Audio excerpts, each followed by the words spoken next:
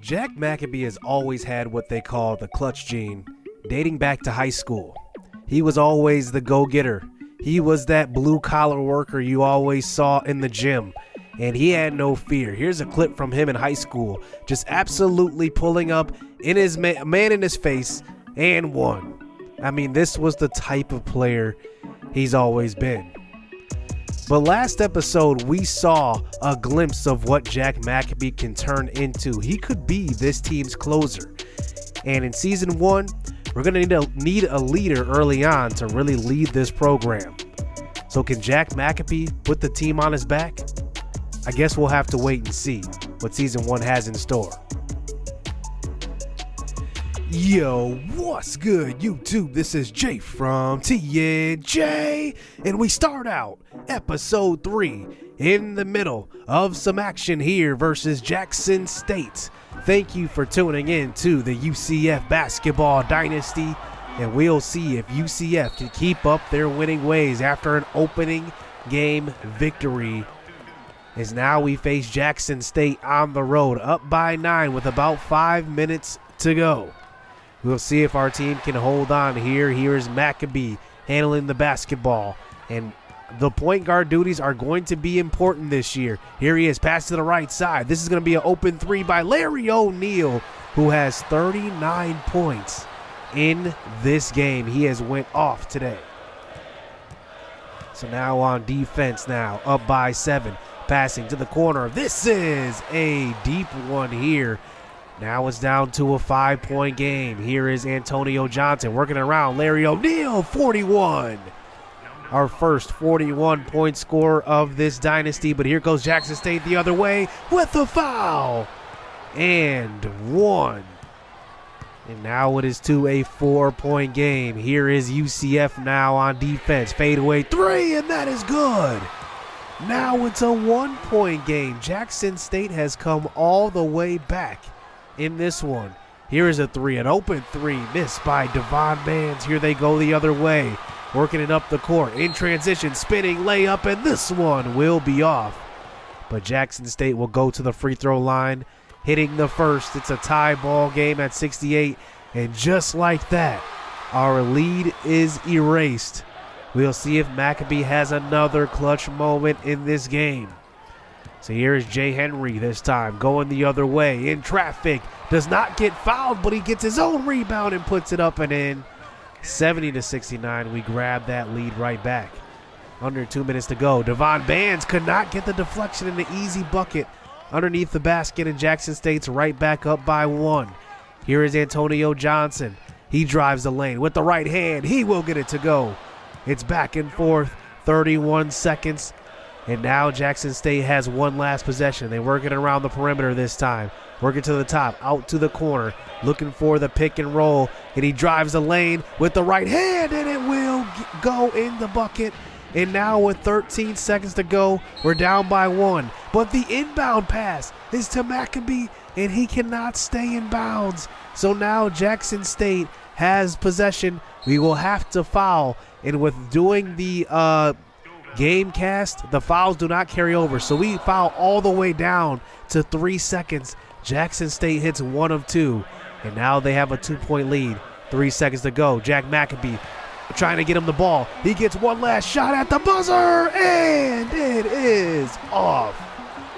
Jackson State comes all the way back, and McAbee had a good look, could not get it to go off the back rim.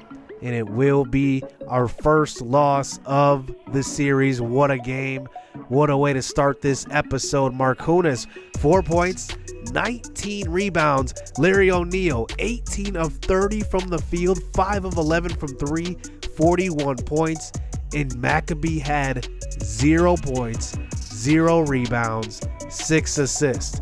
A weird stat line from McAbee after seeing that he could possibly be our leading scorer. I'm not so sure after that second game.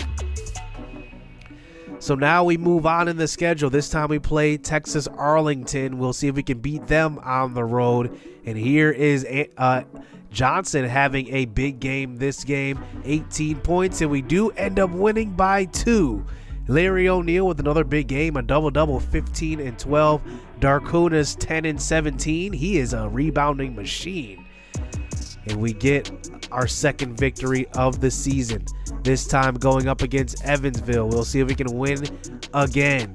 Here we are with a comfortable lead here, double-digit lead going into the second half, and now it's up to as many as 21 points, and we will hold on to win this one. As you can just see, Maccabee, a 3-point game. 33 minutes, only 3 points. Got to be better than that score of the basketball because he's not really distributing the ball that well either, but we'll see. We did get a couple of victories right there. So we sit here now at 3-1 going up against Oregon State, our first Power 5 matchup here, as they are also 3-1. We will go out with the same starting lineup as before. They are led by Theo Bates, who is a power forward, but their 3 leading scorers are all power forwards, with Bill Winslow as well, almost at a double-double, but 3 guys in double digits. This could be a tough game since they have the size also, and they are 3-1 like we just said. And we will see what happens here in this game because UCF needs to bounce back from that game winner loss versus Jackson State. I think we should be 4-0, especially with a 9-point lead with 5 minutes to go. So let's get this game underway as we are on the road. We will watch the opening possession. Working to the wing, back over to Maccabee in traffic. And I want to get him going early. I want to get his momentum going, get his confidence up. He goes to the free throw line, hits the first, or misses the first of 2. The second will be good though. But a good aggressive start here for the offense. 6 seconds into the game, already drawing a foul. So here we are on offense again. This is a deflection and going out of bounds, but saved to Darkunas. And it will be good. And a 3-0 start here for UCF, as here is Theo on the other side. This is a jump shot. That one is good. And it starts out with a bucket back and forth from each team. Marcunas in the post this time, posting up his man. It goes straight at him. Good aggressiveness by our big man, the only senior on this team really. And here is Maccabee handling the basketball, passing it off to, once again, Darkunas. He's got 6 points early on, getting our big man involved. Now a 7-3 game. Maccabee pushing it up the court, working it over. Good ball movement, and it's good. Antonio Johnson with the layup. 9-3 start as Oregon State answers that right back. As here we go, they're playing that full court pressure once again, working to the corner. Antonio Johnson with the 3. We could not hit a 3 in game number 1 at all. We hit 1 3-pointer, and it was that Larry O'Neal shot to tie the ball game up. But here's Johnson in the corner again, and he hits 2 straight. He's got 8 points as well. 15-5 start here for UCF. You love to see it. Here we go now, playing defense, setting the double team, fade away, shot in the post is good. Oregon State has some scorers, 3 double-digit ones, and here is, once again, a wild shot at the hoop. Good defense by UCF. Here we go the other way. Jordan White coming off the bench, passing over to Devon Bands. He will hit the jump shot. It's a good start here for UCF. So UCF off to a good start. Here's a steal by Antonio Johnson. He has the highest steal rating on the team. He goes coast to coast. Johnson with 10 early points, 4 of 5 from the field. But here's Oregon State the other way, and that is a good drive, and Nash Kolchek gets called for his second foul of the game so far. And now a 19-11 lead here, an advantage of UCF. Here is Oregon State working it around to the corner, pass inside. That was a great bounce pass to Gilliam. He's got 6 early points. But here is Marcunas the other way. He's been putting up buckets early. He goes with the hook shot. It's good. There we go. 8 points for Marcunas. Antonio Johnson and Marcunas definitely need to step up this year if we want to make a run at our conference tournament. And here is a bucket. Oregon State answers right back.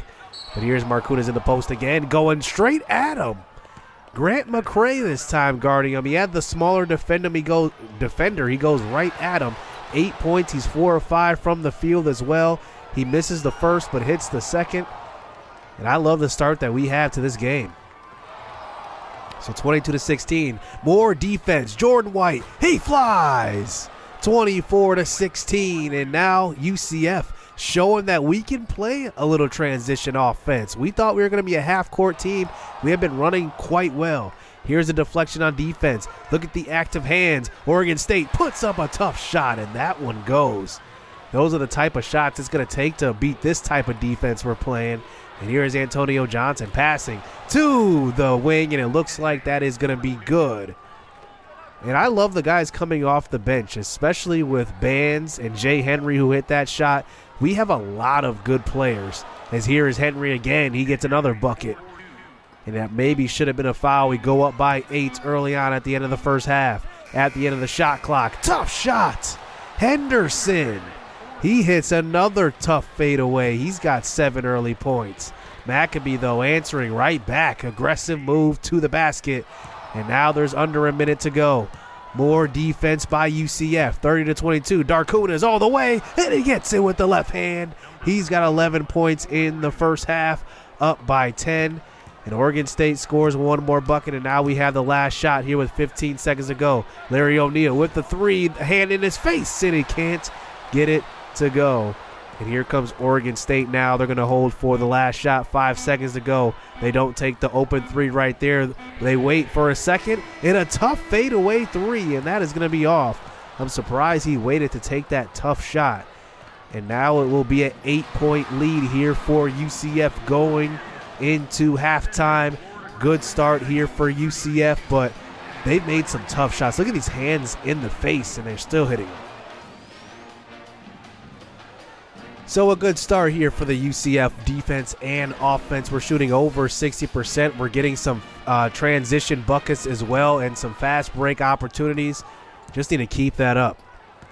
Here we go in the second half. Maccabee asking for the pick and roll. This time passing it over to Antonio Johnson, who went off in the first half. Along with Darkunas, both players are in double digits. Antonio Johnson is our leading scorer through a couple of games. He's averaging 16.8. Larry O'Neal with that big 41-point game leads us so far, but we'll see if he can keep that up. 5-point game. O'Neal in the corner. He can't hit that one. Missed open shot. And here comes Oregon State the other way, working it in the post. And a jump shot is good. Now it's a 3-point game in favor of UCF as we need to get this offense going. Antonio asking for the pick and roll. He has been on fire today. He leads our team in scoring so far, 35-30. But here goes Oregon State the other way. Pass inside, and that one is going to be off. But offensive rebound, put up and in. That is their leading scorer right there. Almost 20 points a game. He's averaging 18, and now 35-32. 3-point lead here for UCF.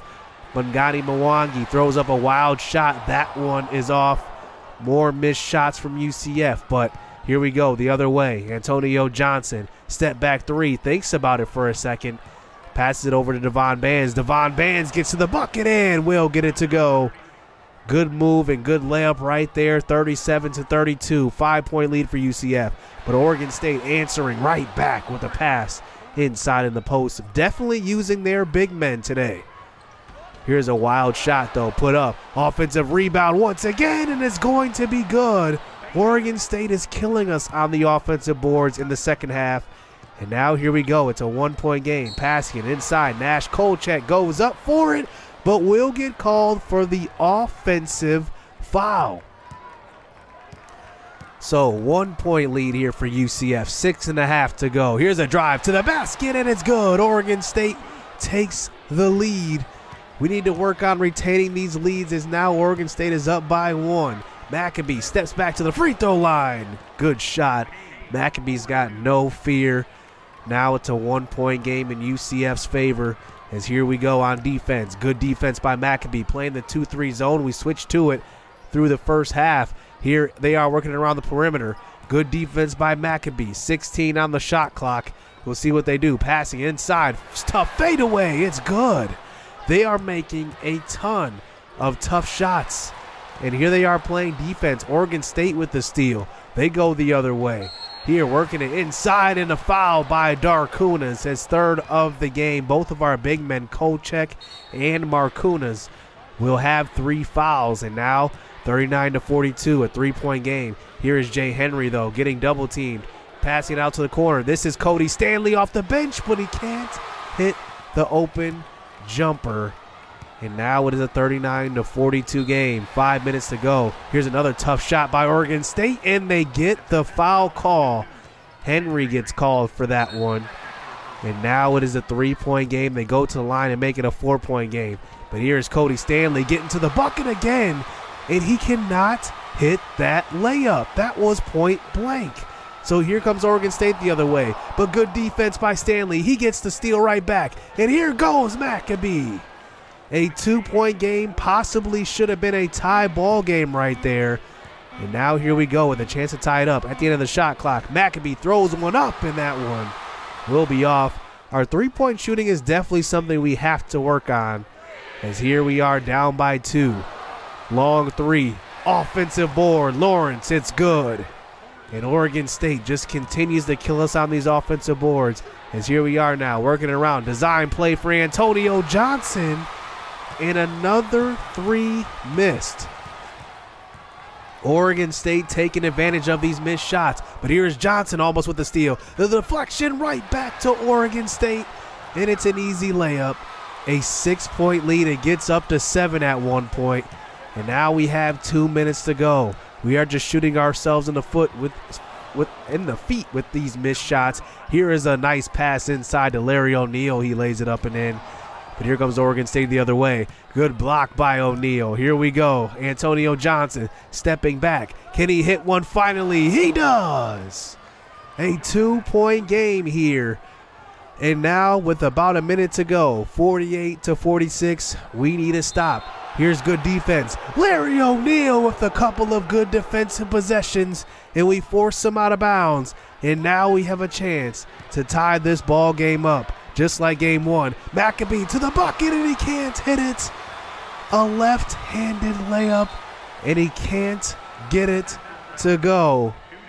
You don't see that every day from Jack Maccabee. When he has the moment, he usually hits it. And now they go to the free throw line for a 1-and-1, and another offensive board. You've got to be kidding me. Theo Bates, who leads their team, actually he does average 20 points a game. And he goes to the free throw line. That one is good. A 3-point game here with 30 seconds to go. Make it 4. And now we have to hit a couple of shots here. Maccabee gets the inbound, and he pushes it up the court, trying to pass it around. And it's deflected, and Oregon State ends up with it. We go and foul, but it's probably a bit too late. Oregon State will win this game by 5. What a tragic way to lose that game. And I think we just got out-rebounded there. And especially on the offensive side, Oregon State took advantage, and we just could not get those defensive rebounds. We definitely need to work on that a little bit. We don't have a whole lot of guys who specialize in rebounding, but you would think the hustle of Mwangi, the rebounding ability of Darkunas would be enough, but we definitely need to clean something up there. And we definitely missed some threes. That means I definitely want to get another 3-point shooter in here. I'm not sure who it will be. I like Milo Yarbrough, but I play with auto subs, so it kind of puts him in when they think he should be in. But I think we should have won that game.